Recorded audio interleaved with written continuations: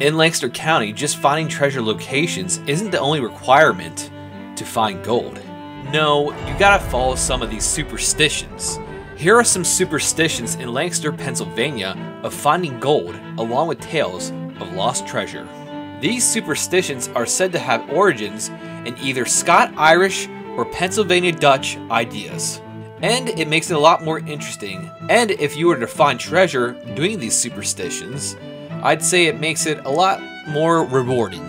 Especially when you have to do it at night. Which is one of the thoughts, along with no talking while treasure hunting. Talking would ensure the likelihood of the treasure vanishing before your eyes. And don't forget the salt. Salting each site exactly where the digging is done by taking salt and either spreading it all around or in a circle around the digging area. This is to prevent witches coming out and stealing your gold. Along with the salt, coffin nails would be held to ward off spirits that intend to do harm to a treasure hunter or steal the gold. One of the weirdest tactics that I read for finding gold was recorded back in 1870 in the local newspaper, the Lancaster Intelligencer. Two 10-year-old girls with a magic mirror called an air de spiegel or air de spiegel was used in the town of Intercourse, where treasure was said to be found. Still, till this day, it was never found though. And with those superstitions, we go on to our tales of lost treasure in Lancaster, Pennsylvania.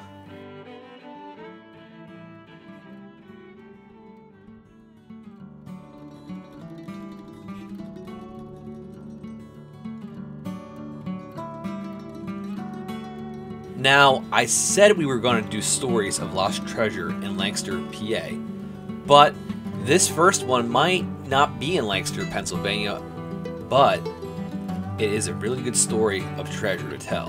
In 1884, two men by the names of Frank Lewis and Jacob Gerhardt. At the time, there was an economic recession, and these men found themselves out of employment. They found themselves making a living by digging for roots along the Susquehanna up in Augusta Township, Northumberland County. These roots back in the day were in very high demand in the pharmaceutical community for medical reasons. Eventually, Lewis caught information of an island in Danville, PA, and it was said to be filled with roots for their endeavors. That island was Crook's Riffles Island. It was uninhabited, filled with tons of vegetation that was ready to be rooted. On November 22nd, 1884, Lewis and Gerhardt went to the island in a rowboat. Upon arriving, they started to dig in the dense forest of the islands to get their roots. While digging, they ended up hitting something dense with their shovels and pulled out an old rusted iron box. Both got really excited and started to hack at the lock with their pickaxes. Breaking open the box, the two dropped their jaw in astonishment to see Mexican silver dollars, dating back to a very ancient time, something that most people wish to find by accident too. They took the silver to an agent to see how much it may be worth.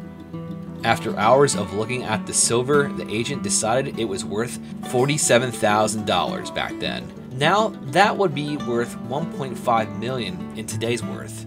After a while, rumors started to roll around that this trove was that of Captain Kidd's lost treasure. After being chased into the Susquehanna and eventually finding himself on Crook's Riffles Island, where he buried his treasure. Proof was never found that it was Captain Kidd's treasure, or whether these two actually found silver, and it was likely a hoax, but still, makes for a nice story.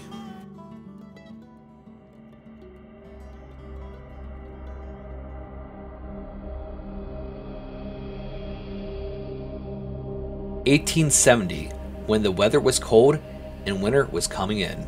Rumors were spreading around the village of Safe Harbor in Lancaster. In the middle of the night, there was a light being seen in the forest.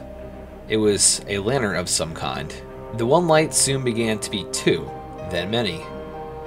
They were seeing it commonly in the nights, but never were spotted in the same area on either side of the Conestoga River, becoming an every night occurrence eventually. Curiosity got the best of the people in town, so they decided to check it out and what was going on.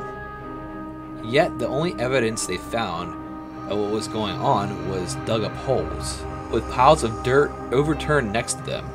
So the villagers got more questions than answers. They wondered who it was and what were they searching for, and whatever it was must have been something really important, especially if they're going out in the cold of night in winter, digging up frozen dirt multiple times. Finally, when February came around, they got answers.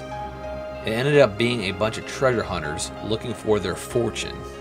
Eventually, a reporter got word of what was going on and said their opinion about the treasure hunters. On February 5th, 1871, they wrote an article of the hunters in the Columbia Spy, naming it Foolish Fortune Hunters. Quote, "A number of foolish people residing in and around Safe Harbor, this county, are almost nightly engaging in a fruitless search for buried gold in Wild Hill of opposite the Mansion House Hotel in that village."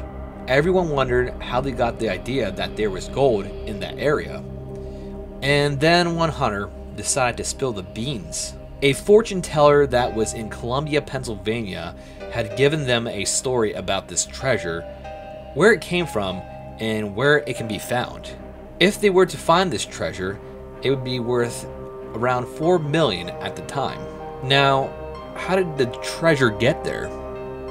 According to the fortune teller, it was gold stolen from the French by Indians during the French-Indian War. But finding it wasn't the only issue. The treasure was surrounded by a supernatural force.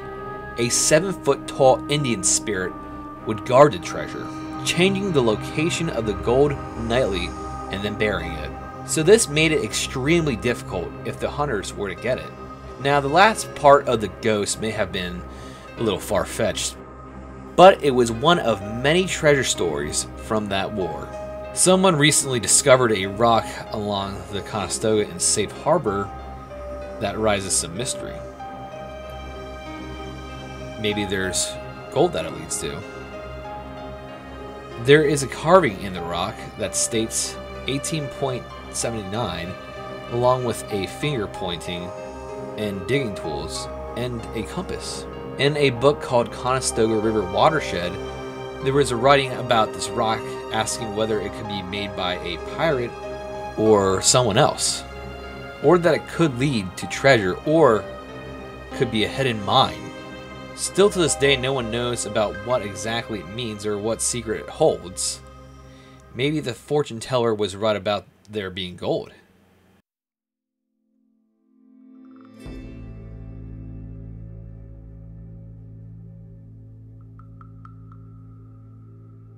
A writer by the name of Carl Kramer wrote about this story in his 1956 book called The Susquehanna. Kramer at the time was very well known in the 40s and the 50s. This story talks about a treasure located somewhere on the Turkey Hill above the river. Spanish gold, in fact. A man named Joe heard from the local indigenous people that there was hidden gold on top of the hill. But the ones telling this story didn't want anything to do with it, because they said the treasure was said to be cursed. They also told Joe, in order to receive the treasure, he was to sacrifice a white dog on the location and spread the dog's blood all around, and then the treasure would be revealed. He didn't believe any of this though. Instead, he got an investor to fund the expedition and convinced other hunters to come with him. But with his surprise, day after day, of not finding any gold, he started to believe that the curse was real, thinking he might have to find a white dog.